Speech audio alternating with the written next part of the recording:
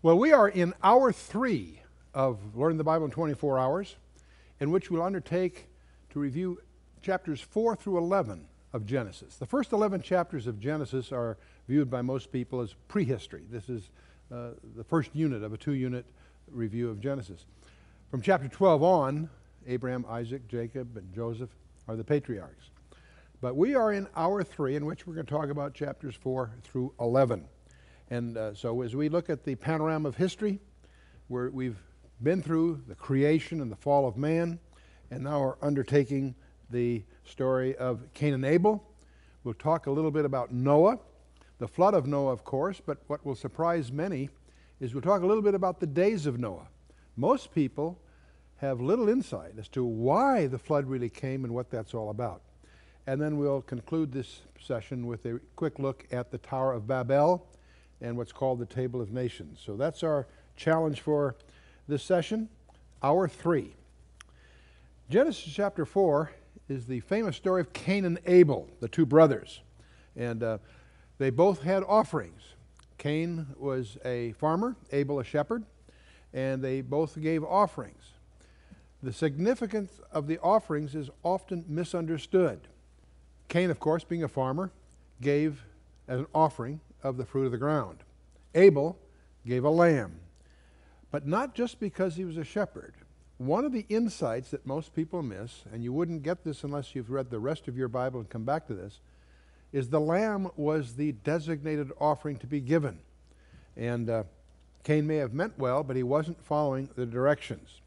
So Abel's offering was accepted and Cain's was not. Now the first question that should occur to us is, how would they know? When you put an offering in the offering plate in church, you can be pretty sure it'll be accepted, but in any case, you would have no knowledge if they didn't.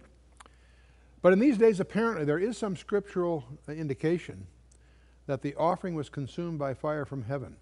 That may sound strange to us because that's not our normal practice, but it was clear that both Cain and Abel recognized the acceptance or non-acceptability of their offering, and that was what gave rise to Cain's envy or hatred of Abel. And so Cain's offering was the fruit of his own labors, Abel's the lamb. And Cain's offering was rejected, and that's what caused him to, or should say motivated him at least, to murder his brother Abel. Rather extreme. So we have the second murder. Many people call it the first murder, and in a sense it is, but really the first murder was when Satan deceived Adam and Eve, and in effect they lost their immortality. They were mortal. They were consigned to death ultimately. So let's take a look at this, though. Both Cain and Abel came from the same parents, okay? Fallen parents. Both of them were outside of Eden. This did not occur in Eden. So they were judicially alienated. I'm going to suggest that we're all in that same boat. And they had a differing basis, though, because Cain's offering was of his own works, the fruit of a cursed ground. But in contrast to Abel's offering, which anticipates representatively the offering of Jesus Christ. And it's only the offerings that are acceptable to God that are going to be acceptable. And he has been very specific on his specifications. It's interesting to realize that death was required. See, it was the substitutionary death of the Lamb that pointed to the fact that there will be a substitutionary death on our behalf to be given, and that was just emblematic of that which occurred, of course, on the cross 2,000 years ago. And God would provide, and we'll see that very dramatically dramatized when we get to Genesis 22 in very clear terms. And it's when you've read not just through Genesis but the rest of the Bible and come back and reread Genesis, you begin to realize how this fits into the picture. Reading the story on its own may leave you hanging there. But another question I'd like to deal with as we get into these early chapters, the story of Cain and Abel, I think all of us know. I know everybody likes to, whenever we go around, they always ask, where did Cain get his wife? Well, he married his brother's sister because he was Abel.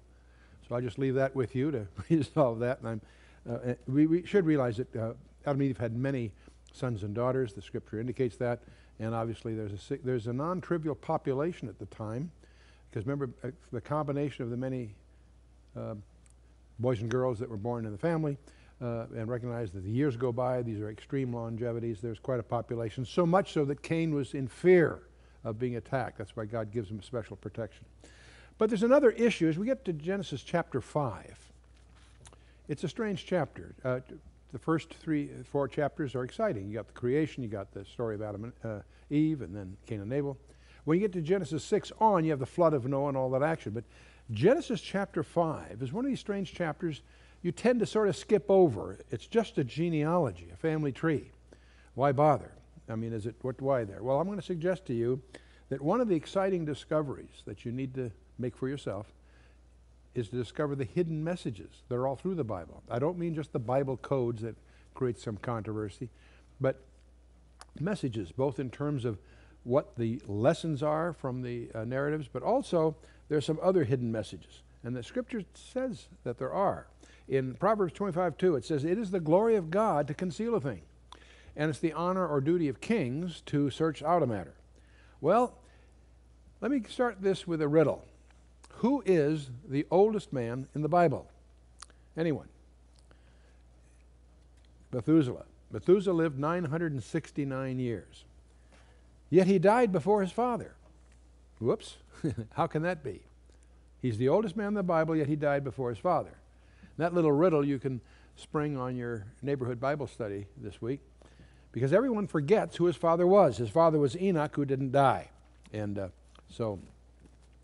Enoch's a very interesting guy. When he was 65 years old, something happened in his life that caused him from that day on to walk with God. In fact, he did for 300 years following. And among the things that happened there is that he had a son by the name of Methuselah. Now, you should understand that the flood of Noah did not come as a surprise. It had been preached on for 4 generations. In fact, what God told Enoch was that when his son was born, the judgment of the flood that was coming would be withheld for as long as he lived. As long as he's alive, the judgment of the flood would be withheld.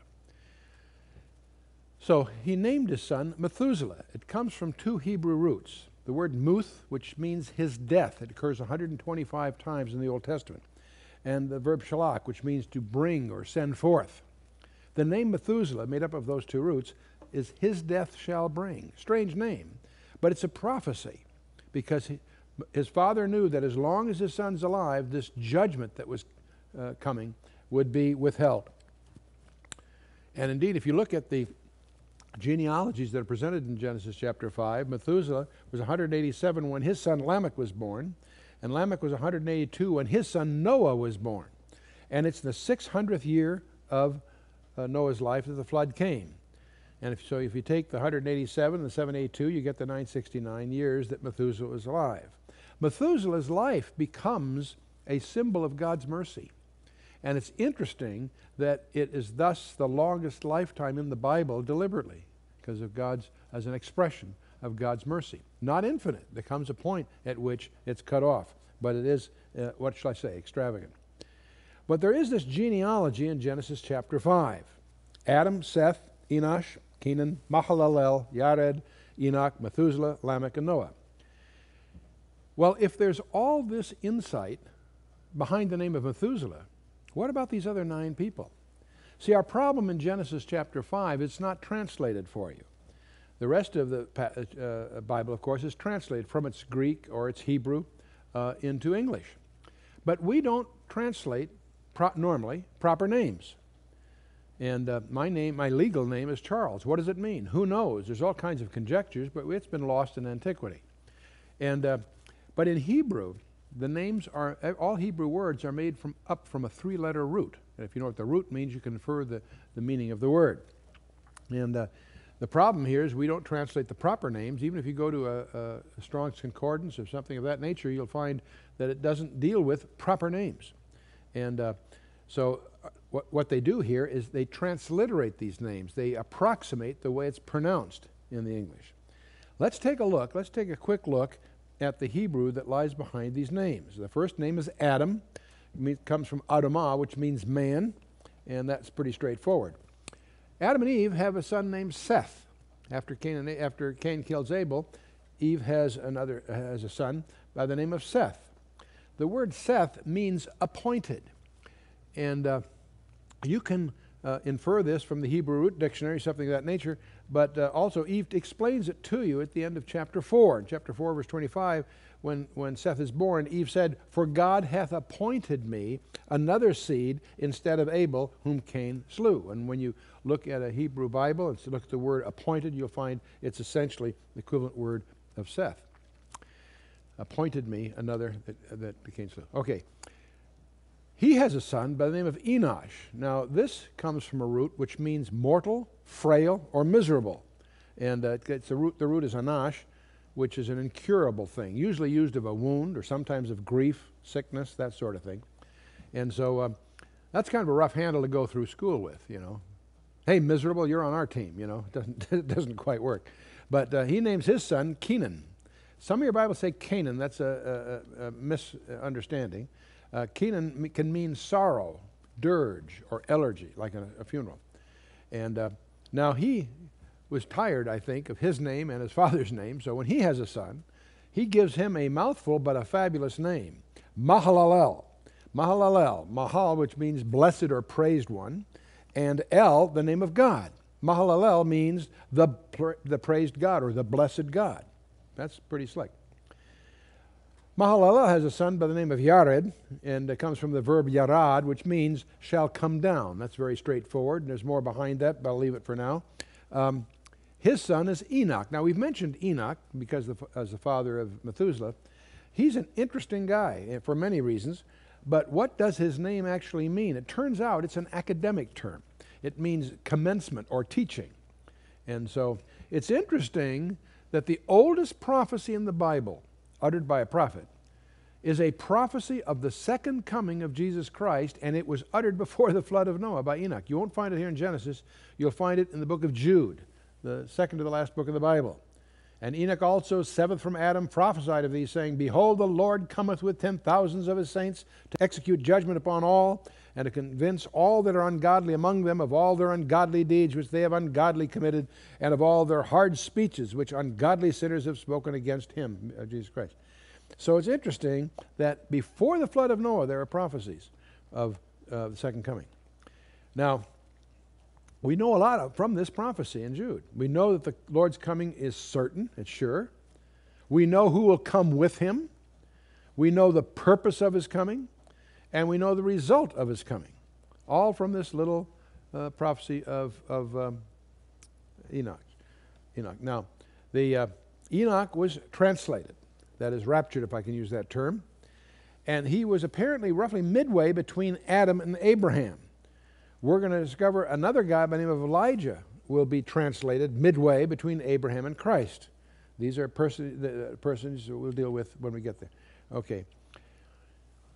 Now, in Hebrews 11:5, there's an allusion to Enoch being translated. By faith, Enoch was translated that he should not see death, and was not found because God had translated him, for before his translation he had this testimony, that he pleased God. So Enoch's quite a guy. And he walked with God. That was not a casual stroll. It lasted 300 years. And he was in agreement with, he was surrendered to, he was a witness of God. And that privilege that he had is available to us today. Colossians, Galatians, and 2 Corinthians will point the way for this, for all of us, in our own way to do that. But let's get back to his son Methuselah. I mentioned that his root means his death shall bring, and the year the flood came is the year Methuselah died. Okay, well then we have Lamech, his son. And here's a root in the Hebrew that we have even in our English today. It's evident in our English word lament or lamentation. And what does the Hebrew root really suggests despairing or its equivalent. And Lamech has a son by the name of Noah, which of course we've heard of. But what does his word mean? It comes from Nacham, which means to bring relief or comfort. Okay, comfort or rest. Now, let's take a look at this genealogy again. We have Adam, Seth, Enosh, Kenan, Mahalalel, Yared, Enoch, Methuselah, Lamech, and Noah. So far, so good. Let's read this genealogy, this family tree, in English. Okay, man is appointed, mortal sorrow. But the blessed God shall come down, teaching that his death, whose death? God's death.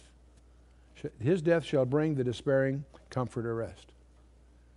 Yeah, every time I do this, I get goosebumps. Man is appointed mortal sorrow, but the blessed God shall come down, teaching that his death, God's death, shall bring the despairing comforter rest. Here is a summary, a one-sentence summary of the Christian gospel, tucked away in a genealogy in the Torah, in the book of Genesis, specifically in the book of Genesis. It has several implications. First of all, it demonstrates that God's plan of redemption was not a knee-jerk reaction to Adam's sin. He knew before Adam was created that he would, if given the chance, he would get himself in a predicament that nothing less than the death of God himself would avail to extricate him from that predicament. So it's a summary in that sense. But on the other, there's another aspect of this, even more practical in an apologetic sense. There's no way that you will ever convince me that a group of Jewish rabbis contrived to hide a summary of the Christian gospel in a genealogy in the Torah? No way. No, this is a fingerprint of the Holy Spirit. So we have one integrated design here. The New Testament is in the Old Testament concealed. Here's an example. And the Old Testament, of course, is in the New Testament revealed. So again, I want to underscore the basic pillars of our ministry. The thing the focus that makes us somewhat distinctive is based on two discoveries. The first discovery is that these 66 books that we have in our laps, called the Bible, even though they were penned by over 40 different guys over thousands of years, they are an integrated message system. Every detail of those 66 books is there by design, a design that could not be anticipated by the penman over those thousands of years. But it all fits together. It's just like you've built, you find a bunch of pieces and you put them together and find that they're a perfectly meshed jigsaw puzzle with no pieces missing and no pieces left over. You begin to realize that was designed. It wasn't by accident. Now, if you go that far in your understanding, and again, you need to discover that for yourself. But once you discover that for yourself, there's another insight that emerges, and that is that the origin of that message system had to come from outside the dimensionality of time. And once you discover that, it alters your entire approach and understanding of the Bible. You'll have an awe or a reverence that comes no other way. Now let's get back to the text that we're getting into, but a little bit of background. You know, Jesus made a strange remark when 4 disciples came to him for a confidential briefing on his second coming. He includes a strange remark. He says, as the days of Noah were, so shall the coming of the Son of Man be. Now, most of us don't really understand what he meant because we don't know what the days of Noah were like. We know all about Noah's flood, but we may not have studied the reasons the flood came. What problem was it solving? Well, the world was very sinful. If that's the case, we better get some life jackets. No, there's something deeper, I believe. In Genesis chapter 6, it opens up with a strange passage. It came to pass when men began to multiply on the face of the earth, and daughters were born unto them, that the sons of God saw the daughters of men, that they were fair, and took them wives of all which they chose. Now, the first point I'd like you to notice, because most people miss this, is those two verses, Genesis 6, verses 1 and 2, are a single sentence. And that will aid us from making some mistakes here. It came to pass when men began to multiply on the face of the earth, and daughters were born unto them, it's men in general and daughters in general, that the sons of God, and we'll come back to that term, it's a very special term, saw the daughters of men that they were fair, and took them wives of all which they chose. This term, sons of God, is Banai Ha Elohim, sons of God. This term is used in the Old Testament of angels. Every place it appears, it's of angels. In the Old Testament, it appears in Job, 3 different places, Job 1:6, 2:1, and 38:7. And in the New Testament, you get the equivalent thing in Luke chapter 20, verse 36. There is a Hebrew book. It's not part of the Bible. I'm not going to suggest that it's inspired, but it's a valuable book for grammar and vocabulary. It emerged about 2 centuries before Christ, was very popular for many centuries, called the Book of Enoch. It wasn't really Enoch, it was compiled by some rabbis, but it does demonstrate the belief that they had in those days, and it also helps us with the vocabulary and the grammar. And it uses this term the same way, of angels, in great depth. But perhaps even more authentically, the Septuagint translation. 3 centuries before the ministry of Jesus Christ, the Hebrew Scriptures were translated into Greek. The Greek is a very, very precise language. The best scholars they could find came from Jerusalem to Alexandria to do this work. It took 15 years for them to make the translation. And the Greek is very specific, and it does illuminate this passage in the direction we're talking about. We also find in this passage the daughters of men, Benoth Adam. These are daughters of Adam. I want to emphasize that because some people try to make this something else. It's the daughters of Adam. And so this is the same term as in the earlier part of the sentence in Genesis chapter 1, verse 2. When you get down to verse 4 of chapter 6 of Genesis, it says, there were Nephilim in the earth in those days, and also after that, when the sons of God came in unto the daughters of men, and they bare children to them, the same became mighty men, which were of old, men of renown. So this word Nephilim is another word that's important to understand. It's a very distinctive word. It means the fallen ones. It comes from the verb naphal, which is to fall away, to be cast down away, to fall away, to desert, if you will. The Nephilim are the fallen ones. These give rise to the Hagibarim, the mighty ones, and we'll hear more about them as we get through the Scripture. Now, the Septuagint, that is the Greek translation of this, the word Nephilim was translated gigantes, and which is rendered in your English Bible as giants. Now, they did happen to be giants. That's another issue. But the word gigantes doesn't really mean giants. It comes from gigos, which means earthborn. So in the Greek, they're the earthborn. In the Hebrew, they're the fallen ones. These are hybrids. These are something unique and strange. Furthermore, when you get to verse 9 of Genesis 6, it speaks of Noah's family tree. These are the generations of Noah. Noah was a just man and perfect in his generations, and Noah walked with God. Same phrase we used with Enoch, interestingly enough. But he was perfect in his generations. This word in the Hebrew is tamim, which means without blemish, sound, healthful, without spot, unimpaired. It's a term used of physical defects. What this says in the Hebrew is that Noah's genealogy was not tainted, was not blemished by the goings-on. So what we're suggesting here is that fallen angels came down to the earth and contrived some way to generate hybrids. And I believe that this was Satan's strategy to try to corrupt the human line, to try to avert any possibility of a redeemer. And we'll talk more about that as it goes. So this is what's called the angel view of Genesis 6. And we'll get into this more, but if this is valid, we would expect, this is a very strange idea, I grant you. But if this is valid, we would find it confirmed in the New Testament. Things are always confirmed by 2 or 3 witnesses. In Jude, verses 6 and 7, is the following.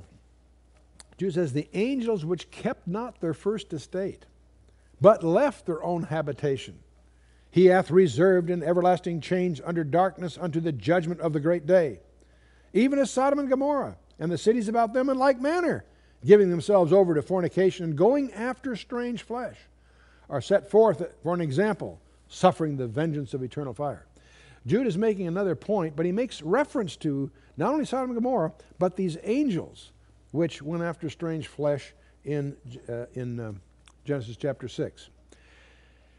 In 2 Peter, a similar remark is made. Peter says, for if God spared not the angels that sinned, but cast them down to Tartarus. He uses a strange word. It's translated hell in your Bible, but it's a strange word. It's the only place that this word occurs in the Bible.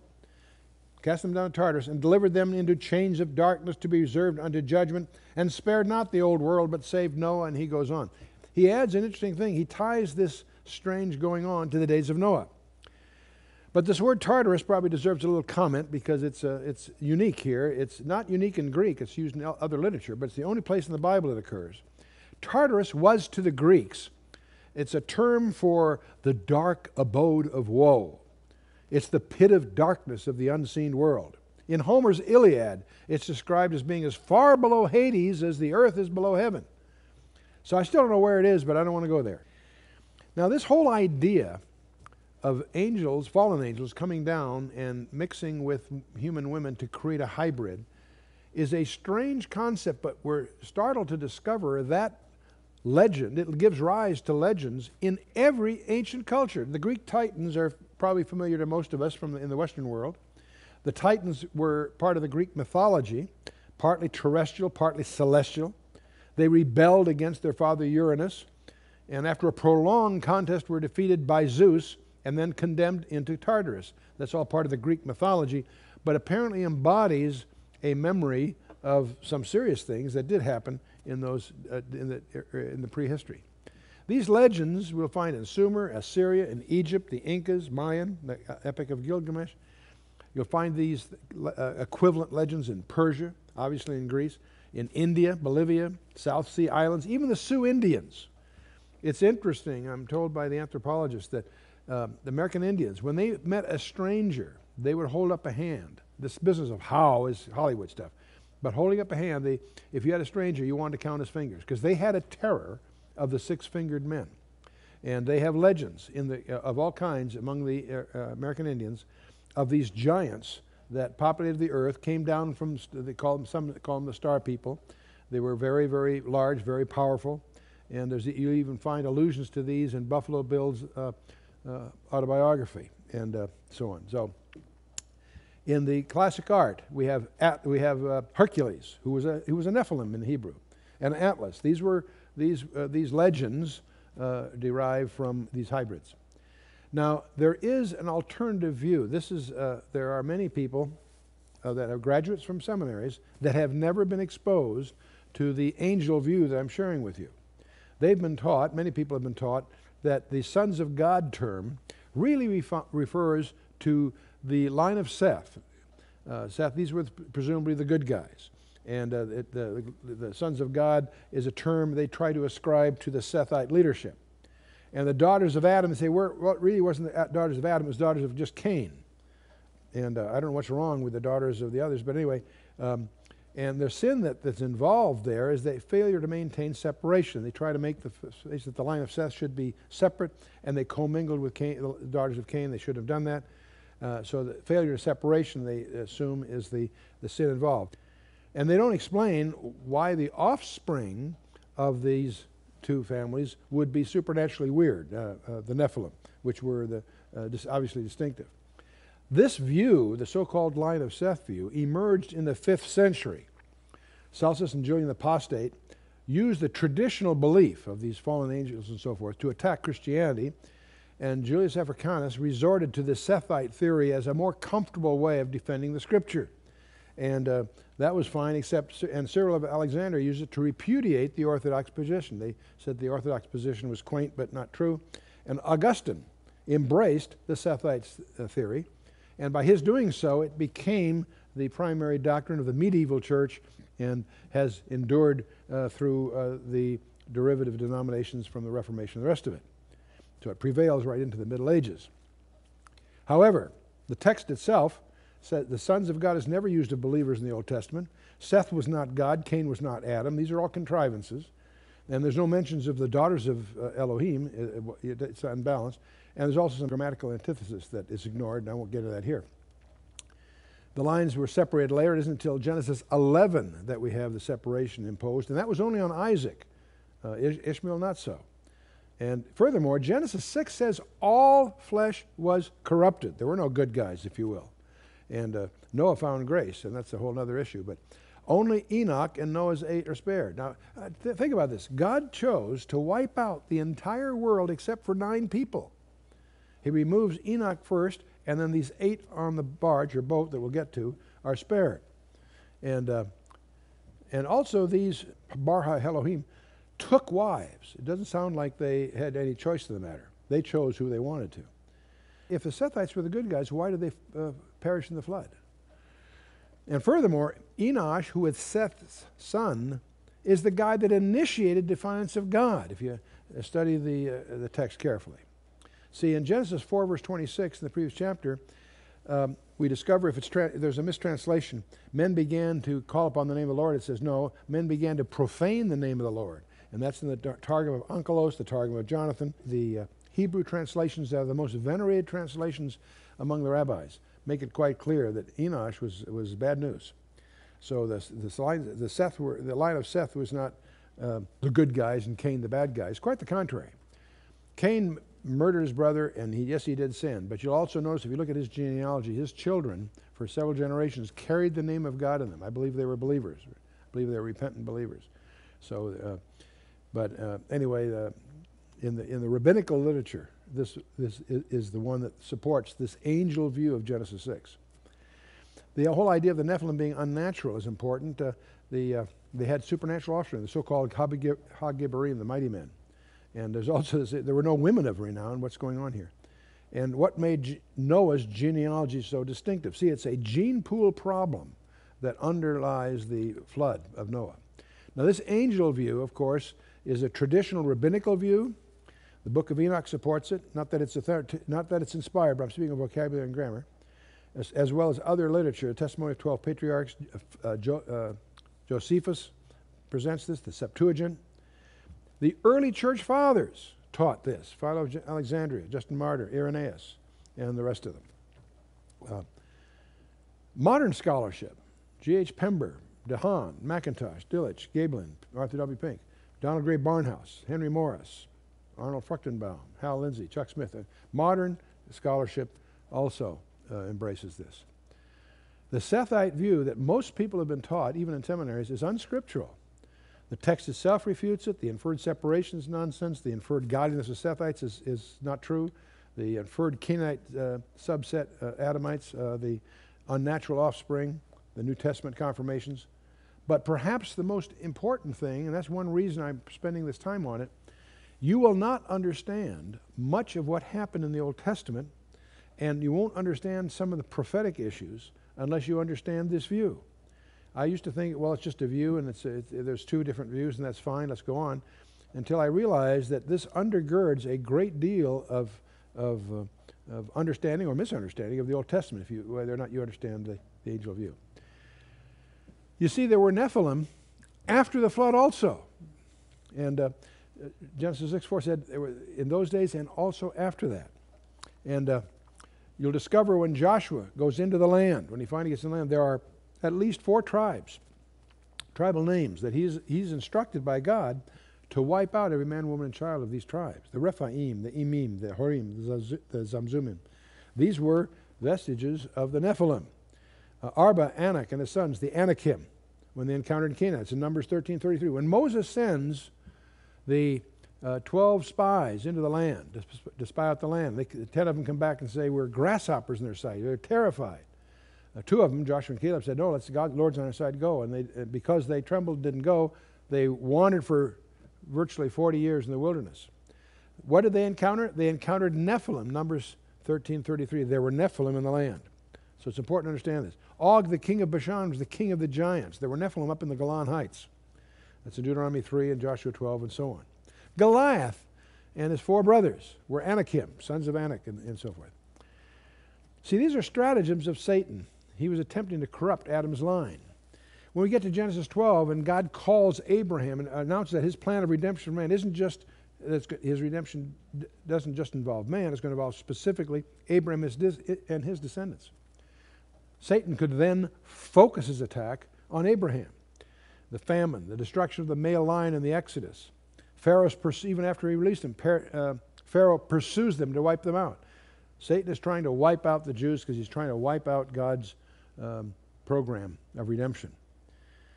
When they finally return to, when God announces to Abraham that his descendants 400 years later are going to return to Canaan, that gave Satan 4 centuries to lay down a minefield. And he populated Canaan with these strange creatures.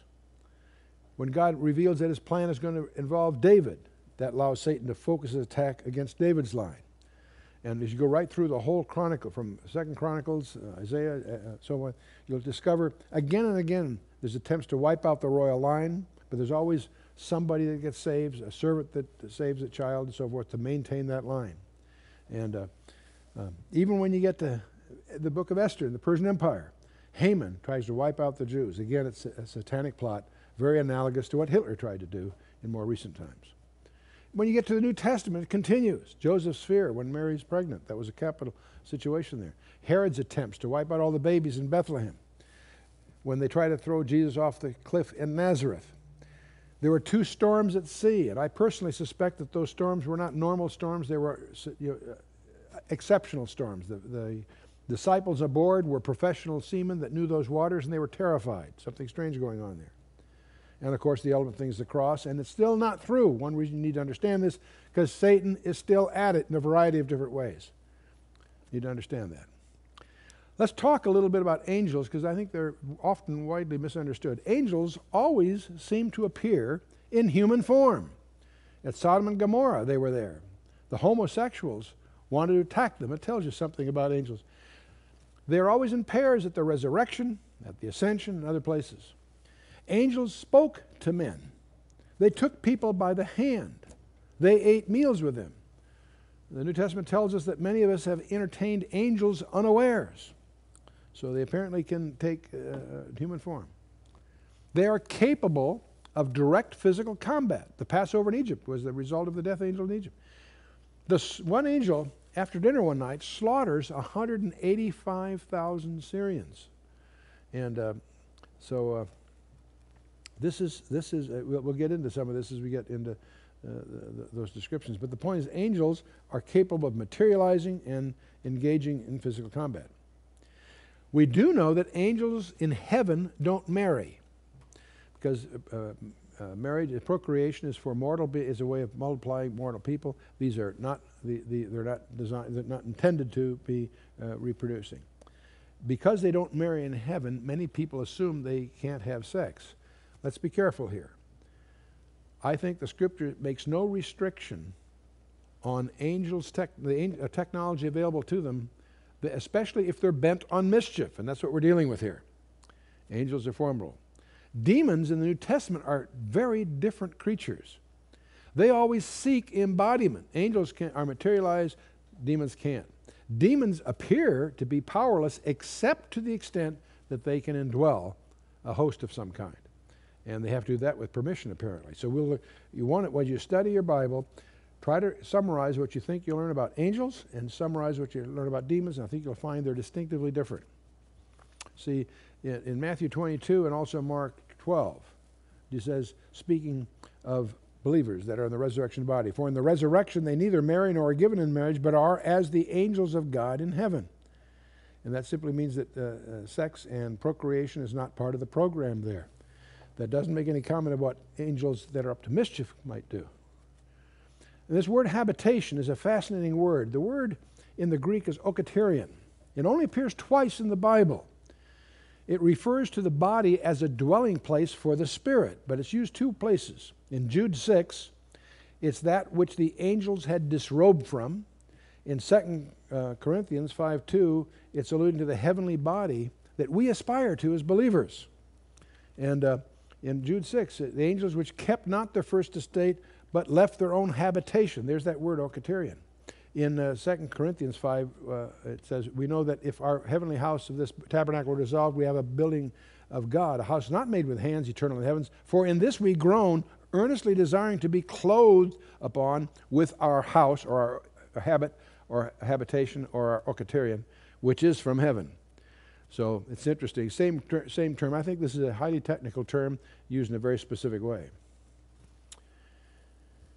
Well, as all see has its roots in Genesis 3 when God declares war on Satan. He says, I'll put enmity between thee, that's the Nachash, the shining one, and the woman, between thy seed and her seed. He shall bruise thy head, and thou shalt bruise his heel. And so we have a conflict between 2 seeds. The seed of the woman from that passage becomes a title of Jesus Christ. It becomes a messianic label, the seed of the woman, which incidentally is a contradiction in terms, because the seed is the man, not the woman. It's a contradiction in biology, not just grammar. But of course, it's an allusion that Isaiah 7:14 picks up as an indication of a virgin birth. And we'll talk more about that when we get there. But it also alludes to the seed of the serpent. There's another seed, the serpent being the red dragon. These are allusions to the coming world leader who's assisted by a false prophet. And this duo is going to wreak havoc, and we'll deal with that when we get there too. But these forces are behind the world today. We need to recognize that. They have an agenda. That agenda is to entrap you into and bring you to oblivion. The flood of Noah Now we get to the famous story of Noah's Ark. It's amazing how many people say, well, the skeptics say the ark was not big enough to hold all the species. Couldn't be. Well, how big was the ark? They don't know. They don't know. How many species were there? We're not sure. Well, let's take a look at this. The ark was 300 cubits long, 50 cubits wide, and 30 cubits high. It's specified. There's some scholastic debate just exactly what a cubit is. Anywhere from 18 to 22 inches is the typical estimate. For our purposes, we'll just assume it's 18 inches, a foot and a half. That would make this ark 450 feet long, 75 feet wide, and 45 feet high. It would have a displacement then of approximately 24,000 tons, 1.4 million cubic feet, the equivalent roughly of 522 railroad cars. That's a non-trivial volumetric space. That would be room enough for 125,000 sheep. Now, taking a sheep as a nominal average, obviously many animals are smaller, more smaller than larger, and there are, of course, obviously some large exceptions. But in any case, how many species? A defendable estimate is about 18,000 on the high side. So you got 125,000 sheep, you got room for 18,000 species. That leaves you room for a few large ones. And now there's a couple of other, we don't know, we do know that whatever entered the ark a year later left. They lost none, gained none. Losing none, okay, fine, they were preserved, none died, that's surprising. But secondly, the fact there was no bulbification, no additions, indicates that God somehow, most scholars presume, we don't say this, but presume that some kind of hibernation may have been established, because God is in this thing, obviously. This is all based on the cubit of 18 inches, the most common estimate you see in most of the textbooks. But there are cubits that virtually approach 25 inches. If it was a 25-inch cubit, just to give you some feeling here, that would be 625 feet long, 100 feet wide, and 63 feet deep. And its displacement then would be 65,000 tons, 4.1 million cubic feet, 1,400 railroad cars, and of course that gets to be, a third of a million sheep and so forth, and you still only have 18,000 species. So the point is, this estimate is not only very large in the original, but even it's also vulnerable to being much larger depending on what the cubit really was. And as a Naval Academy graduate, I have to talk a little bit about the marine architecture here. The ark, as I say, was 50 feet, using a foot and a half cubit, about 50 feet wide and 30 feet high. That turns out to be mathematically a very useful ratio, because you have the center of gravity in a device like this, and you have a center of buoyancy, depending on the water that it displaces. And if it tilts over, gravity is pulling down from the center of gravity, the center of buoyancy is pushing up from the center of buoyancy, and you'll notice there'll be a tendency to write this up. It turns out with these particular ratios, it can sustain an enormous tipping and still be stable. These ratios have a very, very attractive stability hydrologically, if you will. And so this is not some primitive contrivance here. There's some very subtle engineering behind this. Well, it rained for 40 days, but that does not account for all the water. See, it wasn't just rain. The fountains of the deep were opened up. These waters prevailed for 150 days. It rained only for 40 days. The waters prevailed for 150 days. They're in the ark, 5 months floating, 7 months waiting on this mountain.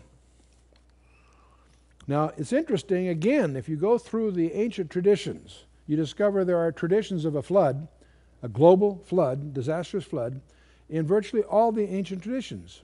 Many of them are quite fanciful. Many of them, most of them in fact, contain elements that are consistent with the biblical account. The Egyptian, Babylonian, Persian, Greek, Hindu, Chinese, the Druids, the Polynesians, Mexicans, Peruvians, American Indians again, and in Greenland, they all have very colorful, very interesting flood traditions. Now the question is, was it universal or local? There are some people that try to indicate, well, this was just a local flood. If it's just a local flood, God did not keep his promises. See, every living thing was destroyed, the scripture says. All high mountains were under the entire heavens were covered. You say, gee, there's some mountains that are a lot higher. Yes, they may have been disrupted since. That's a whole other issue. And The ark rested on the mountains of Ararat. But God then promises Noah that he'll never do that again. Now, if that was a local flood, there have been lots of local floods, which means God didn't keep his promise. If that was a universal, global flood, that God said, I'll never do that again. Peter warns us to watch the small print, because the next time he'll do it with fire, not water. That's his point.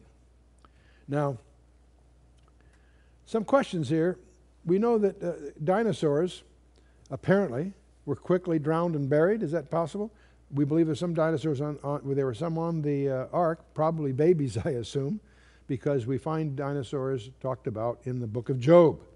And we find that mammoths were quickly drowned in North America and quick frozen in Siberia. These are mysteries.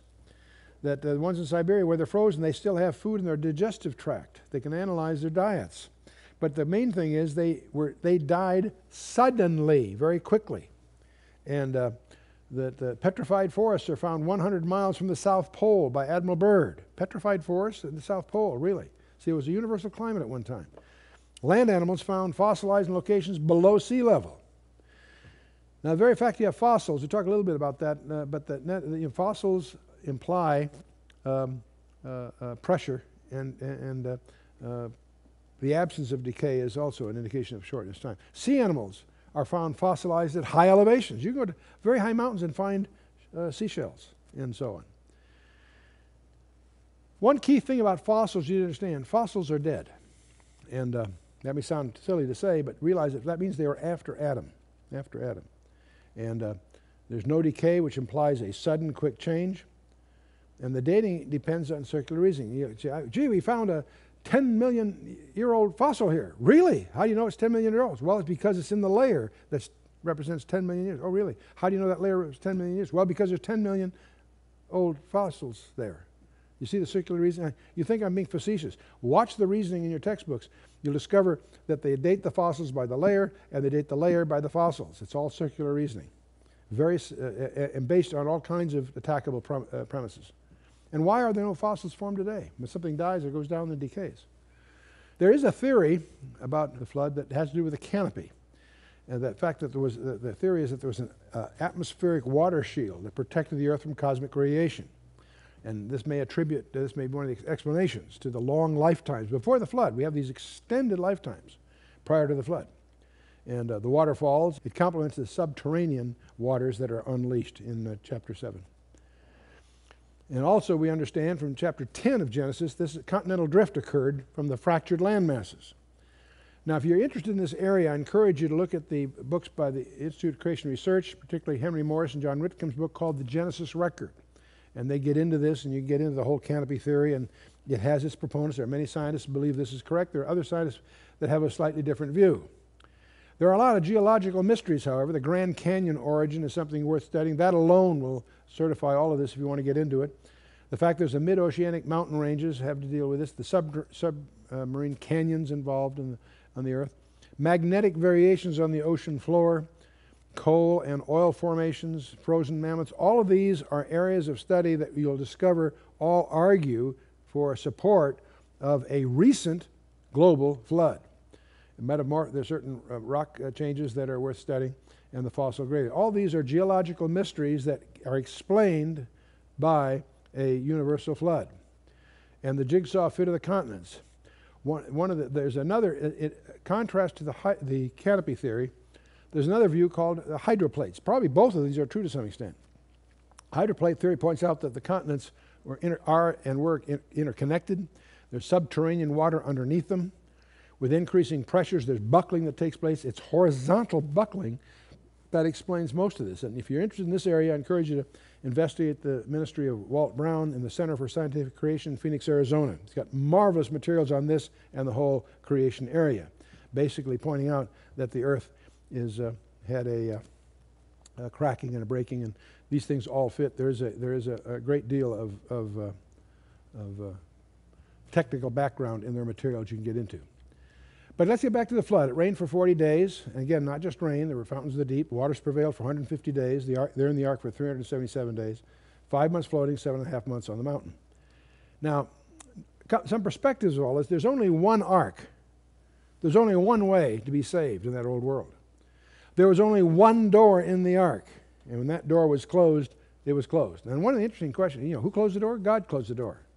And I'll leave it to you to think about this. Could Noah have gotten out if he wanted to? I personally don't think so. There's no births or deaths. Everybody on the ark was preserved. Now, all your theological speculations certainly would end when that door was shut. And the people outside could argue all they like. They were not saved. There are only 3 groups of people that are dealt with in the flood of Noah. Those that perished in the flood, of course, most of them, all but 9 people.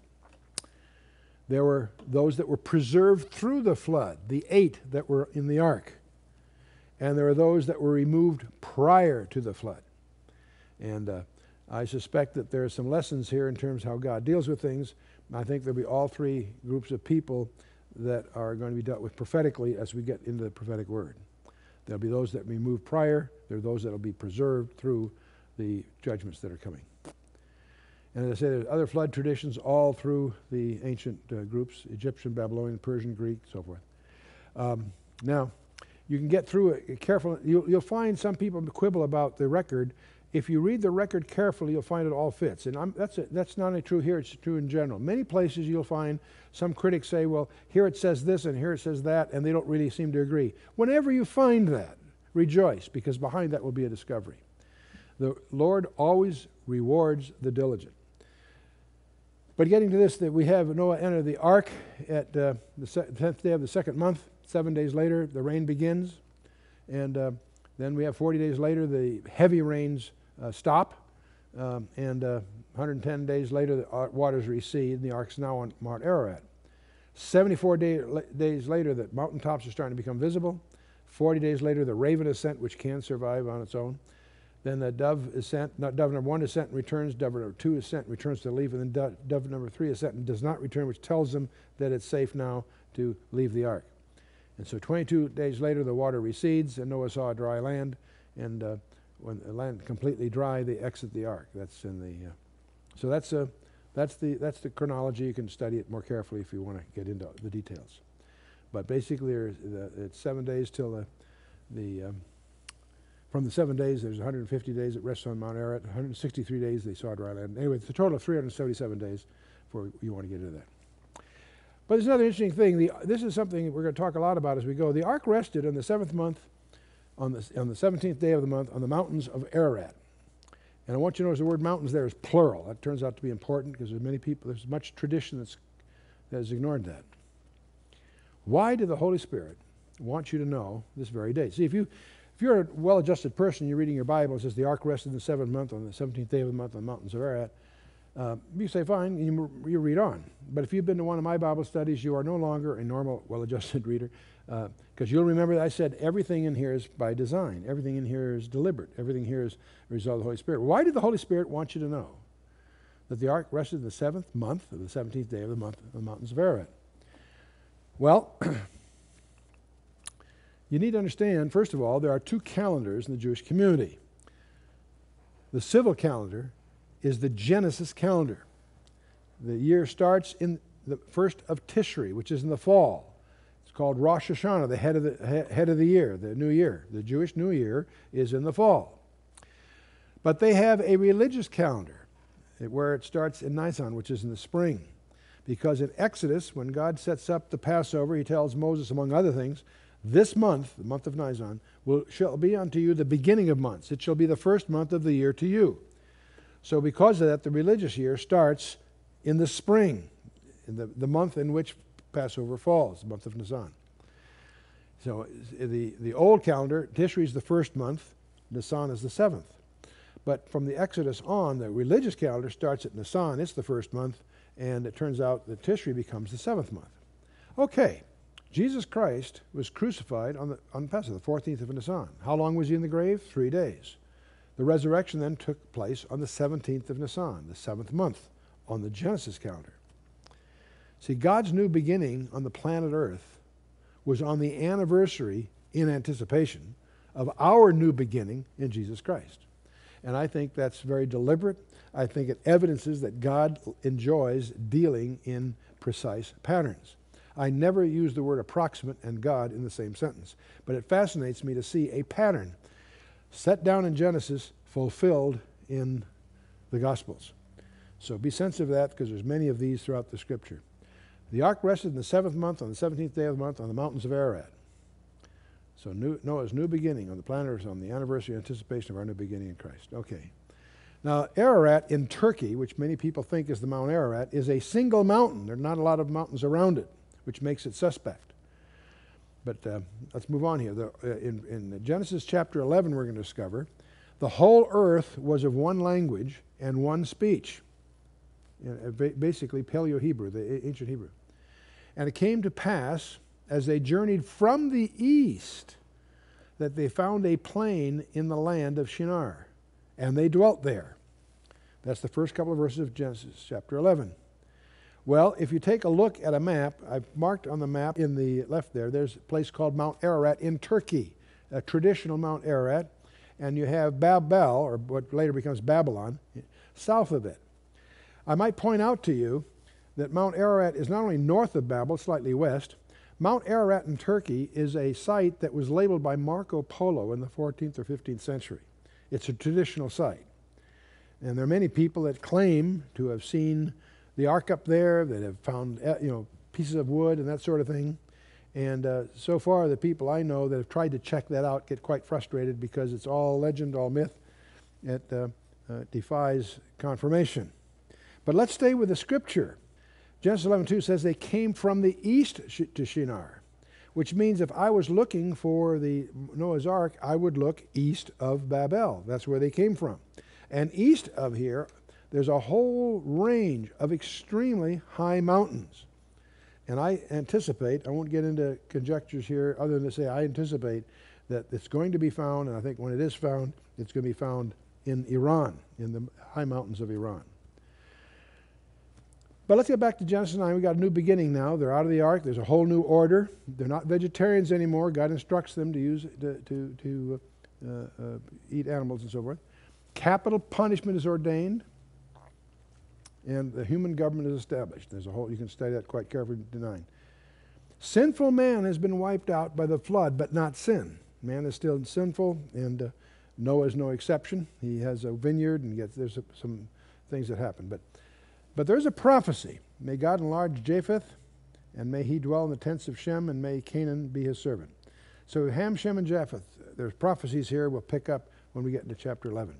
Something else, back when we talked about the creation, we talked about an entropy profile of the universe, how order was inserted in the universe in 6 successive steps, and then rest. We recognize that at the fall of man and God's curse, that the order was disrupted, that entropy was increased. Entropy increases as you go down on this chart. So the fall of man results in a decay, a destruction of the universe. The flood also. The flood was more than just a lot of water. We know a great deal of changes. We don't know anything about the creation prior to the fall, and we only have some conjectures about the creation prior to the flood. And history as we know it really is certainly since the fall of man, but probably history as we know it in other terms since the flood. The post-flood changes. We know that the thermal blanket that once protected the earth is gone, because the universal climate is no longer there. It's the end of a universal climate. We find these tropical creatures embedded in the ice near the poles, and we realize that the earth had a very different ecological situation in those days. Atmospheric pressure apparently is reduced 50%, because we know that pterodactyls couldn't fly unless we had at least 2 atmospheres of atmospheric pressure.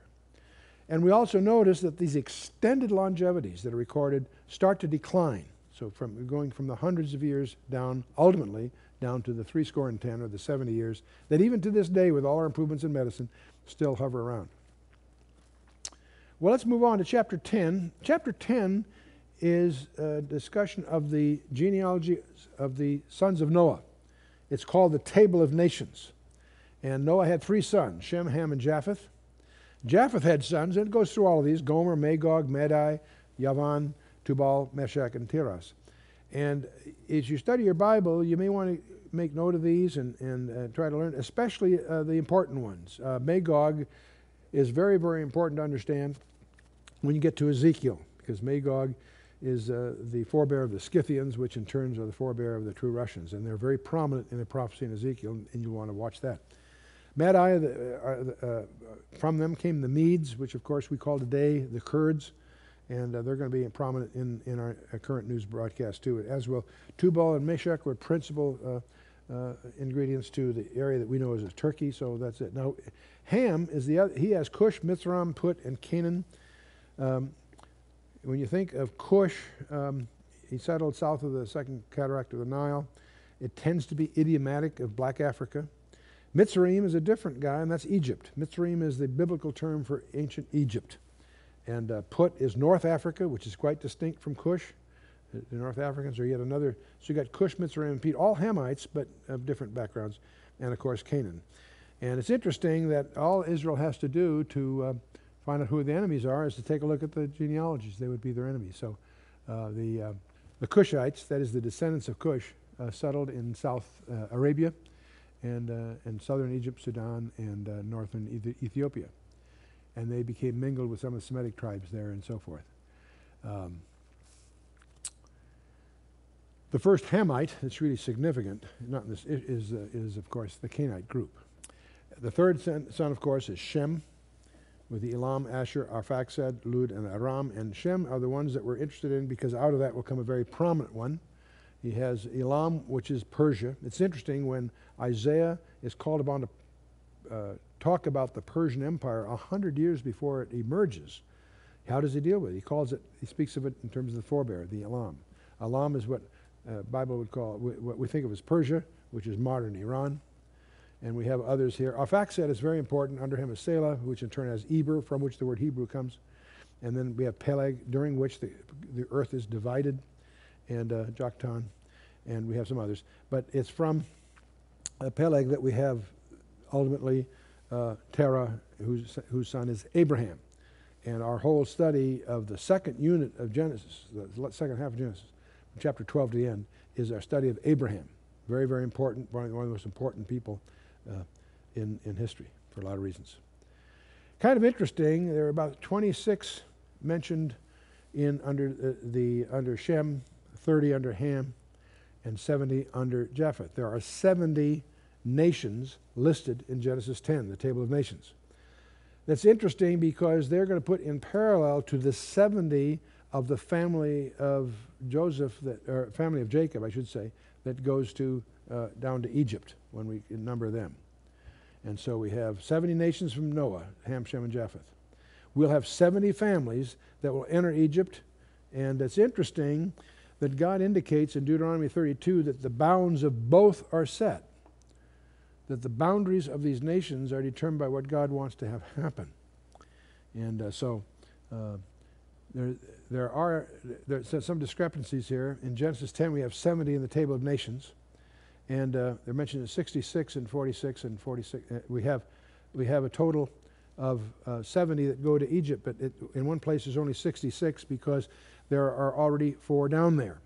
And so you have the 66 plus the 4 still gets you 70. In Acts 7:14, Stephen mentions 75 because he's including Joseph's grandsons, which the Septuagint makes clear. But so these discrepancies get resolved. But the main issue is to recognize that the Scripture clearly seems to set a parallelism between the 70 in the table of nations and the 70 that become the nation of Israel itself, for what it's worth. Okay. There is a person that emerges that out of Ham that is very important to be aware of. That's a guy by the name of Nimrod, the first world dictator. His name means we rebel. He's the first world dictator. He founds 2 cities, Babylon and Nineveh, both of which become world capitals in their history. Babylon will be the capital, I believe, of his successor in a sense. There will be a world dictator that emerges out of Assyria that we call the Antichrist. And I believe Babylon will be his capital, among others. But anyway, let's get back, take a look at chapter 11. There's one language, the language of Hebrew. There is a godless confederacy organized by this first world dictator on the plain of Shinar. You need to be familiar with that term. The word Shinar occurs 7 times in the Old Testament. Always it alludes to the plain in which Babel, the Tower of Heaven, was built. And Babel was originally some kind of astrological temple It's at this place that the zodiac, as we know it, or the Mazzaroth in the Hebrew, was corrupted. It, strangely enough, seems to embody a record of God's plan of redemption for mankind if you understand the names of the stars and the order of brightness of the 12 constellations that link to the 12 tribes. But all that gets corrupted at this time, so most of what we know in the field of astronomy carries labels from the original Babylonian terms. Don't confuse this with astrology, which is an occultic application of those things.